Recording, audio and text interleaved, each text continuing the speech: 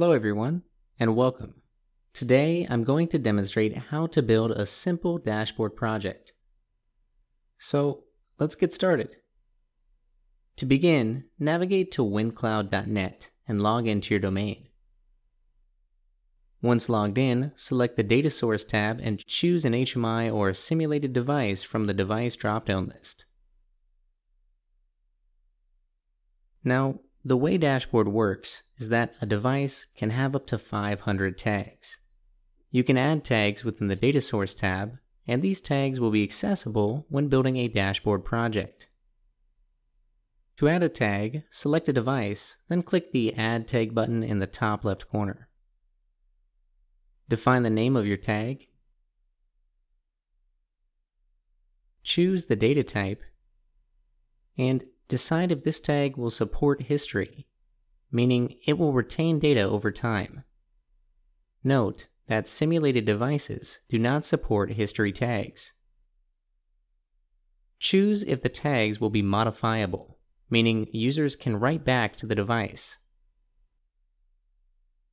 Lastly, set the interval for polling the tag data from the device. The default rate is Quick Mode, which polls data every 1 second. But you can extend this interval up to 15 minutes. Now that we've added our tags, let's create a dashboard project. Select the Project tab, and in the top right corner, click Create New Project. Enter the project name and description. Then click Create. A success pop-up will appear and the dashboard editing window will open. The editing window offers various widgets and functionalities, but we'll cover just a few today. To create a widget, select one from the widget panel on the left side and drag it onto the page. For example, I'll drag a label widget and then change the text to value. Next, let's create a value widget, which displays numeric, string, or Boolean values. Click the Select Tags button under Data Source while the value widget is selected. In the window that appears, choose your device and select the tag that you want to display. In this example, I'll choose Simulation 2 because we've added a tag within our Simulation 2 data source. You can customize the widget's appearance, such as font size and color, by exploring the options below the data source section. However, in this example, we'll enable the Write option for this widget. Scroll down to the bottom where you'll see the Write section. Here, you can allow the widget to accept write actions, and even configure upper or lower limits for numeric tags. Make sure the tag associated with this widget is also set to modifiable. Let's add another widget, this time a meter widget. Drag and drop the meter widget onto your work area. Since the meter widget requires a numeric tag, select a numeric type tag from your data source and click Save.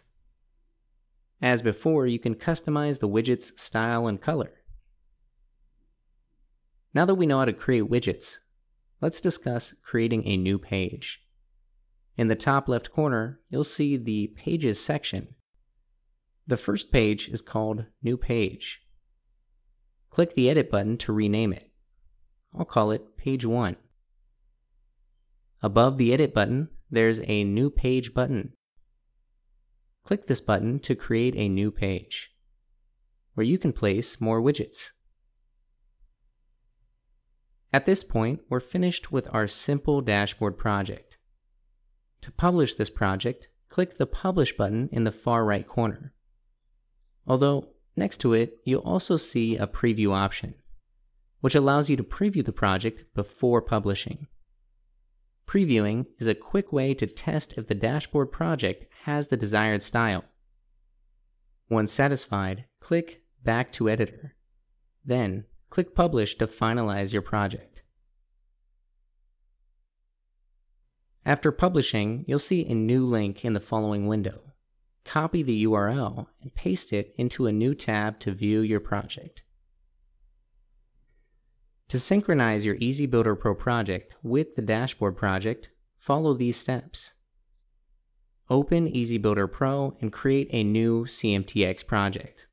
I'll select a CMT 3072XP in this demonstration. Within your EasyBuilder Pro project, select the Weincloud tab.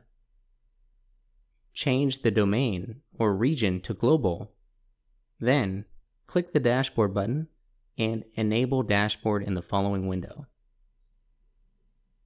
Log in using your Weincloud domain, username, and password. This action might take a few seconds. In the Address tab, set a unique address that you're not using within your project. Since this is a new project, I'll select LW100. The value of this address will help you determine the status of the Weincloud connection. And on that note, LW stands for local word. This is a type of HMI memory that we can use freely within EasyBuilder Pro. Click Sync and choose the device that you've added tags for. In this example, I'll choose Simulation 2 and click Sync once more to synchronize our tags.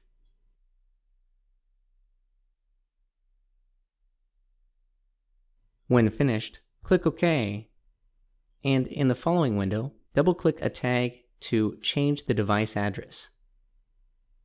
In this example, I'll choose LW1 for our int tag and LB1 for our Boolean tag. When finished, click Exit. Finally, let's test the synchronized project. Create objects that align with the tags used in your dashboard project. In this example, I'll create a numeric object addressed to LW1 and a toggle switch addressed to LB1.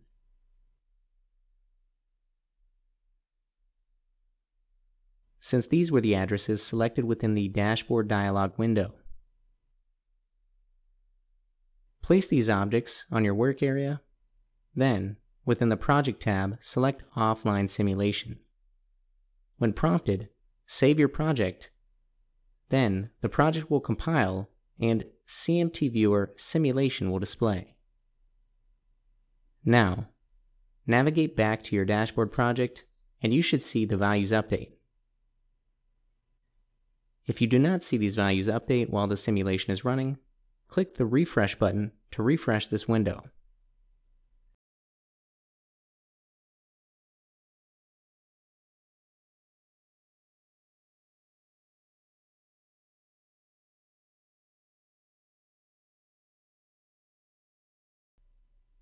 And with that, you now have the skills to create your first simple dashboard project.